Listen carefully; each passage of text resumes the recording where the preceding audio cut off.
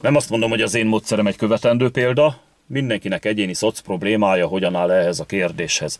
Vallástörténeti eszmefuttatást sem szeretnék folytatni a húsvétot megelőző böjt időszakról, csupán egy észrevételt szeretnék közölni. Napjainkban úgy néz ki a szóban forgó böjt, hogy Nagypénteken nem esznek húst. Egyébként régebben minden péntek böjtnapnak számított, és aki megszegte, az halála után pokolra jutott. Aztán valamikor az 1960-as években, már nem tudom pontosan melyik évben, egyszer csak gondolt egyet a pápa a Vatikánban, és úgy döntött, hogy attól a naptól kezdve senki nem jut pokolra, aki Nagypéntek kivételével az egyéb pénteki napokon nem böjtöl.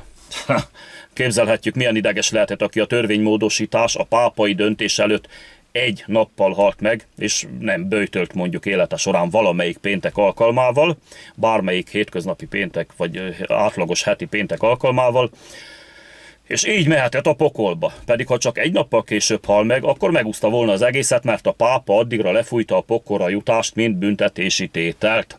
De most nem is ez a lényeg, hanem a mai modern böjt. Ez úgy néz ki, hogy Nagypénteken nem esznek húst. Bármi mást lehet, csak húst nem. Még halat is, mert állítólag a hal izomszövetei nem minősülnek húsnak. Nem értem miért, mert ugyanúgy az ő vázát, a csontjait, az egész testét ugyanúgy izomszövetek működtetik, mint az emlősökét, de az ő izomszövetei valamiért nem minősülnek húsnak. Na mindegy, most nem ezzel foglalkozunk, térjünk vissza a böjthöz.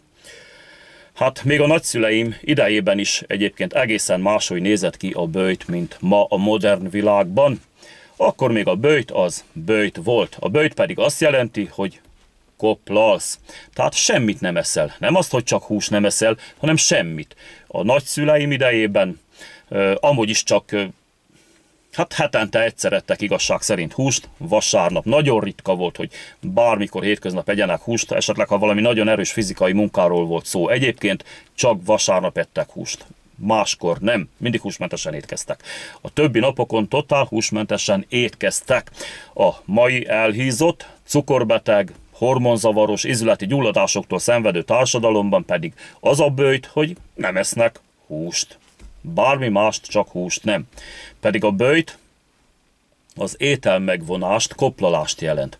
Erre a mai falánk társadalom hagyomány követő tagjai azt csinálják, hogy a koplaló napon megeszik a böjtölő illető mondjuk fél kiló körözött túrót, persze kenyérrel, 15 tojást, 3 halkonzervet és vagy 20 lekváros vagy túrós palacsintát, olyan jó folytósat, és a nap végén elmondja, hogy így a hasát simogatva, hogy fú, akkora böjtöltem, mint az állat. Ez tényleg kemény volt. Másnap reggel meg olyat ürít a vécén, mint a pufajka ujja. Ha meg esetleg fellazultak a belei a sok túrótól, meg lekváros palacsintától, akkor meg egy diszperzites vödröt is telepakolna. Ha történetesen diszperzites festékes vödröt használna, WC kagyló helyett, ugye? Hát ez kérem szépen nem böjt, csak azért, mert valaki nem evett húst. Én például ilyenkor egyáltalán nem veszek magamhoz semmilyen ételt. Reggel megiszom a szokásos fél liter zöld teámat, és ezzel le van tudva minden.